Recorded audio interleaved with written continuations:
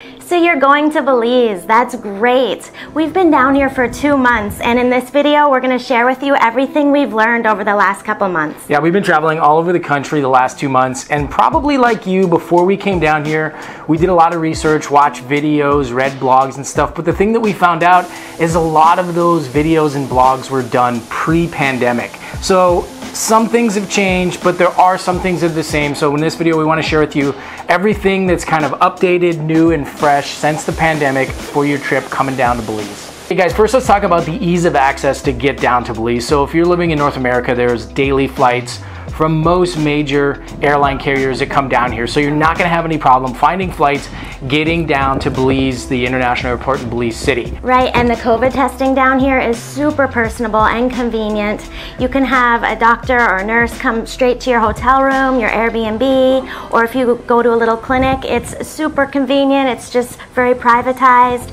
and very quick too. I think we can get our results within 15 minutes to half an hour. Yeah, there's no like waiting around trying to get appointments or anything like that. Very hands-on, very nice, very professional. Yeah. I was highly impressed with the COVID testing down here. So when is the best time to travel? Now everywhere we go, we always like to travel in the shoulder months in between tourist seasons.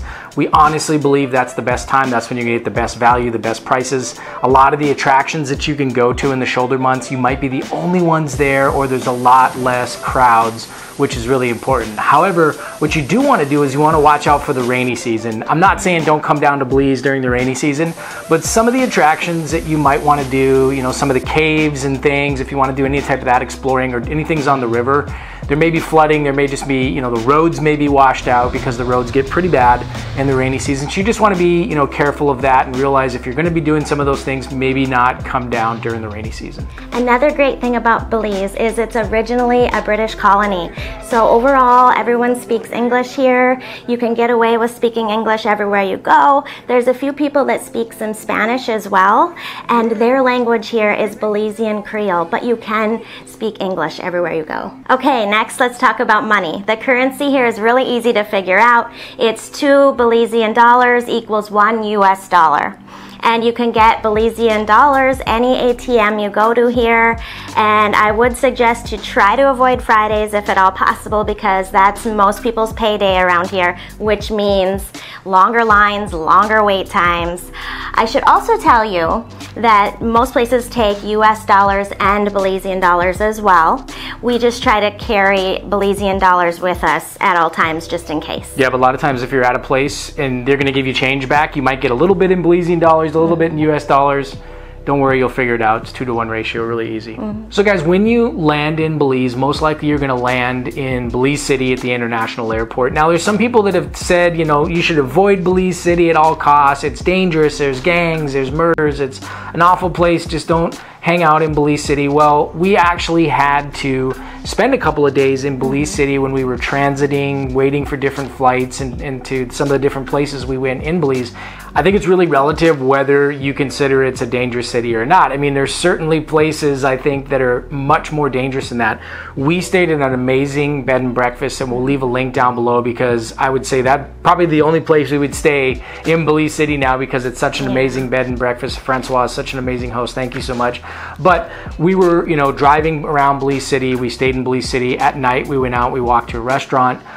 Never felt unsafe or anything like that. And so it's really relative. So I just want to tell you, if you have to spend a night or so in Belize City, don't be afraid. Don't listen to all the, you know, fear-mongering or whatever. You'll be okay. Just, you know, stay smart, travel smart, and you'll be fine in Belize City. Now let's talk about transportation when you get to Belize City. There's a couple of options when visiting the Cayes. And the first one I want to go over, we've flown on both of the airlines. One is Tropic and one is Maya Air. Great flights that we've had, and they start at about 60 US dollars. The second way is by water taxi, and we would recommend to use San Pedro Express water taxi, because we've heard there's a chance that others might break down. So I would suggest definitely to use San Pedro water taxi. So let's say you're going to go to the jungle first, or you're going to drive down the coast or something like that. So then what you're going to need is a rental car. Now we can tell you, you may have your favorites, but here in Belize, Crystal Rental Car is probably the best rental car agency that we've used. There's, it might look a little sketchy, you know, you don't know the name or anything, but trust us, you can use them. They're verified by us. They have, you know, great staff, great prices, and the big thing is if you're looking to go into Guatemala, they are the only rental car agency that we've heard of that will allow you to take the rental car over into Guatemala if you want to see Tikal or some of the other Mayan ruin sites like that. Okay, here's the deal with going to Guatemala though. Currently, because of the pandemic, they have some restrictions. If you're going to go over into Guatemala, they want you to actually spend 3 or 4 days in Guatemala. So you can't really just do a day trip and then come back over. If you want to go over, you want to see Tikal, those types of things, you're going to have to plan for 3 or 4 days in Guatemala. So just keep that in mind when you're getting your rental car or you're making your arrangements. But again, like we said, Crystal Rental Car, highly recommend them. You'll have no issue. For transportation, one of the most expensive things you're going to have is renting a car or a golf cart. For example, on the Cays, be prepared. It can be as much as $250 a week to rent a golf cart there, or places like Placencia, it can be as much as $400 a week. So when it comes to the type of vehicle you want to rent, if you're going to actually rent a vehicle here, we rented small and mid-sized SUVs just because we had the kids here with us and we needed more space. But one of the things that we would highly recommend is getting all-wheel drive or four-wheel drive, especially if you're going to be exploring kind of off the beaten path. Now the roads are pretty decent here, but like we said, if you're going to go, you know, check out caves or you want to do some hiking, or like we said, when it rains, some of the roads get washed out, it gets muddy, it gets a little bit hard to get around. So you really want to have that four-wheel drive, especially if you're going to be over in San Ignacio in the jungle, checking out like Barton Cave Creek or some of the caves, or going off and checking out waterfalls like we like to do. You're going to want to have that all-wheel drive or four-wheel drive. So just add that on there. So the other thing to be aware of is there is police checkpoints throughout the country when you're traveling around. If you've never, you know, dealt with this before, most of the time, 99% of the time, the police are friendly. They're just checking for things like making sure your registration, your tags are up to date, that type of thing. There is something a little bit weird during COVID that they were checking to see if you had your masks on in the car, which, yeah, I don't know the logic behind that. You can figure it out, but it's the law down here. So when we pull up to a police checkpoint, you have to make sure you have your masks on. If you don't, you could get a ticket for that. So just make sure you have masks on in the car when you get up to the police checkpoint. But like I said, 99% of the time they're friendly. They're just going to wave you along and have a great day. Be polite, be courteous. You know, they're just trying to do their job, and you'll have no problem at the police check. So let's talk about cellular and Wi-Fi connectivity. When we came down here to Belize, we just added an international plan to our current phone carrier,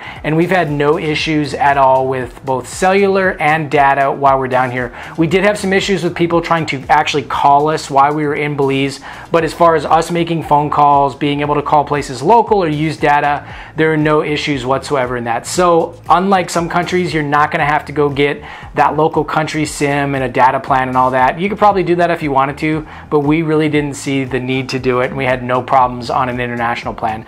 Now when it comes to Wi-Fi, again, that's really dependent on where are you staying at. Obviously, if you're in a hotel or you're at a cafe where everybody's sharing the Wi-Fi, it's going to be a little bit spotty and a little bit slower. Whereas if you're staying in an Airbnb or you have your own private Wi-Fi, you're going to have, you know, decent Wi-Fi speeds. Now, nothing is going to be lightning fast like you would see in the more developed world, but it's pretty good Wi-Fi anywhere you go, and we had no issues with it. Speaking of Airbnbs, for most of our time here, we've stayed in Airbnbs, and it's been a great experience. In fact, sometimes it's really exceeded our expectations. And if you're going to go have the jungle experience in San Ignacio, we would highly recommend to go stay in eco-friendly lodging to really immerse yourself in the jungle. What a great experience that was. Getting to look out the window and seeing toucans eating off the mango tree. How special was that? And also staying in Marriott's newest resort in San Pedro was a fabulous exotic experience like none other as well. We'll leave some links down below if you'd like to check out that video. And later on, we're going to go more more in detail where we would recommend to stay and what to do in different places. So one of the important things to remember here is that Belize is a developing nation, so the infrastructure here is going to be a little bit more fragile than maybe what you're accustomed to back in a more developed world. So things like the plumbing here is a little bit, harder to get used to. You can't just throw everything down the toilet. When it rains, you may get some sewer smell coming up and things like that. That's totally normal for the infrastructure here. And then also when it comes to the AC, they're going to ask you that only have the AC on maybe when you're staying in the room, actually physically in the room, or at night when you're sleeping. They don't want you to just be running the AC nonstop because the electricity is very, very expensive. I know for us, we used AC, for the first couple weeks, and then finally we just got to a point where a lot of times we would just shut the AC off because we got more acclimated to the weather and the climate down here. We were just able to open the windows and be fine with it. But just you need to understand that the infrastructure here is probably a little bit more fragile than you're used to. All right, guys, let's talk food. So from our experience here, you're usually safe ordering the seafood, the pork, the chicken. Beef, on the other hand, is hit or miss. It's probably not going to be what you're used to with the burgers or the steaks. However, everything here is locally sourced and fresh and healthy. In fact, we've lost weight since being here, just eating all the foods. And it's very common to see rice and beans and a little salad on the side of whatever you order here. Yeah, when we're talking about food, guys, we'll let you know that on the Cays, the street vendors are legit. I mean, you can get some of the best food on the island for really, really affordable, reasonable prices, sometimes even better than what the restaurants are going to charge you. I think we got stuff like jerk chicken, or say like a shrimp or a lobster kebab is about maybe $3 to $5 US. If you want an entire meal, adding in rice and beans or potatoes or sides and salad and stuff like that, you're only going to pay about $5 to $8 US. So the food is amazing. The vendors are really good at what they do. And if you're looking to save some money and just, maybe you're on a budget or whatever, I highly recommend hit up the street vendors. The food is amazing. It's tasty, sometimes better than the restaurants. You won't be, sorry if you do that. When it comes to drinks, your local rum and Belican beer is going to be the cheapest. On the other hand, the wine and brand labeled liquors are going to be a little bit more expensive. Bottled water by Crystal is available anywhere in the country, and when we were on the islands or in the Cays, we drank just bottled water there. However, in places like San Ignacio and Placencia, we were good drinking the tap water. It was completely safe. So it's your choice on that. However, we would also recommend, if you'd like to reduce the amount of plastics you're using, bring your own water filter and your own container for water as well. So on another note, amazing locally sourced and made coffee is available almost everywhere, as well as fresh pressed juices and smoothie style drinks. I think a lot of times in the mornings we would just end up drinking coffee and maybe getting like a smoothie or some juice and then just skipping the meal all the way until the evening time, and we were fine doing that. And the locally made coffee here is amazing.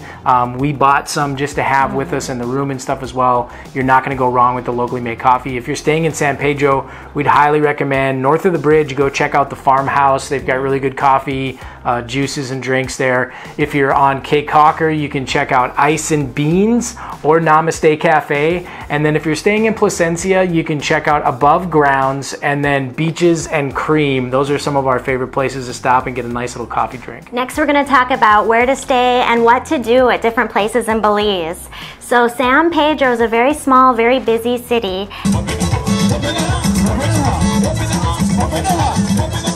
And there you're going to have a lot of partying, loud music. Drunk tourists. Yeah, that kind of thing. So if that's not your scene, we would suggest to go more north in Ambergris Caye across the bridge. And there's some amazing places over there that are totally worth it. Like the truck stop's a lot of fun. Secret beaches over there, and Capricorn. I definitely would suggest that for amazing food. Yeah, just to be clear, I mean, you're still going to have all the great stuff north of the bridge. Just the vibe is a little bit more casual, a little bit more laid back. Needless to I say, maybe a little bit more adultish like us. If you don't want the constant noise, constant party scene, then we'd highly recommend going north of the bridge. That was our favorite place. However, inside San Pedro, we would highly recommend going and checking out Gypsy, Caramba, Sandy Toes was a lot of fun. And Elvies. Also Elvies, yeah. If you're going to Caye Caulker, then we highly recommend staying on the south side of the island. We stayed at Cocoa Beach, which was formerly known as Popeyes, and you may still see that pop up on some of the search engines. Or Seaside Cabanas was also a really nice place down there. If you want more of an upscale kind of resort feel, Iguana Reef is a really great place to stay. So on Caye Caulker, you can walk pretty much anywhere. You don't need a golf cart, you don't need a bicycle, anything like that. If you want to get those, you can, but we walked almost everywhere, and it's safe at all hours. We didn't have any problems at all on Caye Caulker. When it comes to that restaurant and bar that's right at the split in Caye Caulker, we would recommend just skipping that thing altogether. Honestly, the food was overpriced, the drinks were overpriced, food was kind of mediocre, the service wasn't that great. It's just a huge tourist trap, and you can skip that thing altogether. You can literally walk 50 feet south of the split and go to the Sip and Dip, and you're going to have better service, better drinks, a lot more affordable prices, and a really great time with the same vibe and the same atmosphere. Sip and Dip's got, you know, water swings, they've got hammocks for hanging out, you can swim in the ocean if you can want, or you can just sit back and tan and have a great day. Make sure when you go to Sip and Dip, ask for Wilbur. He will take care of you, but we highly recommend. We spent so many days at Sip and Dip, really great experience, so check it out. We also want to talk about Gilbert's taxi service. He's amazing. We love Gilbert. Yeah. We're going to leave a link down below how to get a hold of him. He'll get you from the airport to wherever you need to go on the island. And if you ask, he'll also give you a tour of the whole island. He's lived there all his life, and he'll give you the ins and outs, only the stuff that the locals know about. Really great tour from Gilbert. We also saw some other videos of people saying they're paying $20 US for taxis on Caye Caulker. Don't spend that much money. Gilbert will charge you $5 US or 10 Belize to go anywhere, and you won't be disappointed. So check him out. You can send him a text, you can WhatsApp him, but we'll leave his contact information down below. In San Ignacio, stay down in the Cristo Rey region. It's just a short walk to town. It's a really great area. We stayed in a lovely Airbnb there that was eco-friendly. It's called Alma del Rio. We'll leave a link down below. The hosts there are Tom and Hottest. I would highly recommend them. As far as restaurants in San Ignacio, we loved the Bluffs and Guava Lim, and also Talaca Smokehouse. Yeah, our son there got this meat plate that was like $20 US for like just tons and tons of smoked meat. It was amazing. Yeah. You can also get amazing local food pretty much anywhere in San Ignacio. So you can just walk up to any of the street vendors or any of the local establishments you see. They all serve great food. It's all really, you know, we would highly recommend them. They also have some Salvadorian and Mayan dishes and restaurants that serve that food specifically that is just, you got to try it. And, you know, you won't be disappointed at all. So also in San Ignacio, you have the famous farmers market, which you can get pretty much any produce you want. They also sell all sorts of other stuff. So you want to check that out. The best days to go are Tuesday and Saturday. There's also a Mennonite community over in Spanish Lookout, and if you ever see the Mennonites selling their locally made baked goods or pies, it's totally worth it. Just do it. It'll be a little taste of home that you will not regret that you got it. So if you see the Mennonites at the farmers market or you see them out selling it anywhere, just go ahead and pick it up. As far as restaurants at Placencia, we really loved the Turtle Inn and Mariposa, and those are actually resorts, but you don't have to be a guest staying there. They really are welcoming, and they encourage others outside of the resort to come, have dinner, have a drink. So I would highly recommend that. Yeah, and the one night at Mariposa, they actually had the local Garfuna drummers come in, so you got some, you know, some local culture as well, which is really amazing. A lot of times they'll do live music and stuff like that, so you get a little bit extra when you go to these places sometimes. Right, and in the town of Placencia, the little village, there's Rumfish, there's Rick's Cafe, and if you're having a sweet tooth, Tutti Frutti is really good too. Yep, absolutely. Okay, let's talk about what are you going to do? What are the things you're going to want to do down here in Belize?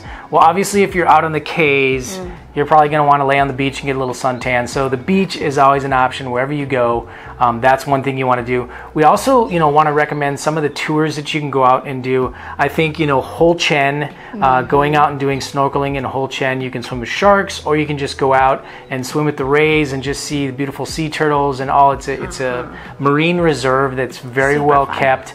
It's really awesome if you want to go out and do a snorkeling tour there or a diving tour. And speaking of diving, there's also the world famous blue hole, which if you saw our video, you can go snorkeling and diving in. I will mention that for diving, it is kind of a bucket list dive, but when you add in decompressions, you're only getting about 14 minutes down in the actual blue hole. So it's one of those things, like, you want to say that you did it, but you're getting a 14-minute dive once you finally get down into the blue hole. So on the Cays, in addition to the beach and snorkeling and diving, you can also go out for a fishing expedition. You know, we mentioned, we put it in one of our videos, Gonzalez Adventures will take you out for a day fishing, and you will not be disappointed there. You'll catch a lot of fish. They'll cook it up for you. You can have your own little basically picnic on a private island. Yeah. So that's something fun to do. One of the other things that we would say to do is a sunset catamaran tour. We almost didn't do this, but we are so glad that we did. It's romantic, it's beautiful. You get to see the islands, the Cays, in a completely different way than you're normally seeing it. It's really reasonable and affordable, and it's just a great night experience to go out on that catamaran at sunset. In San Ignacio, this is known as the adventure capital for good reason. There's so much fun stuff to do there. Our kids wore us out. Yes. You can do kayaking, zip lining, you can ride ATVs, and that's out to a secret waterfall, and we swam there and then rode back. That was quite an adventure. And then we almost skipped the Mayan ruins tour, and I'm so glad we didn't. We thought that it might be, just because it's like history and all that, we thought, like, you know, people, if they're not into that, they might not be interested, or it'd be kind of boring, but it was the exact opposite. Yeah, all of our kids had questions for the tour guide, and he was really good at answering those. You can also do hiking, see some of the wildlife, the monkeys and all of that. And then I think our favorite was the ATM cave tour. Yeah, definitely. We all felt like Indiana Jones in there. There was like swimming, climbing, going through small crevices, and just the history. It was so rich with history in there, and the tour guide was good at explaining all that too. Yeah, so if you want to feel like the Goonies or Indiana Jones with a little bit of history and culture, do not skip the ATM cave. There's not many videos out. There's not a lot of information on it.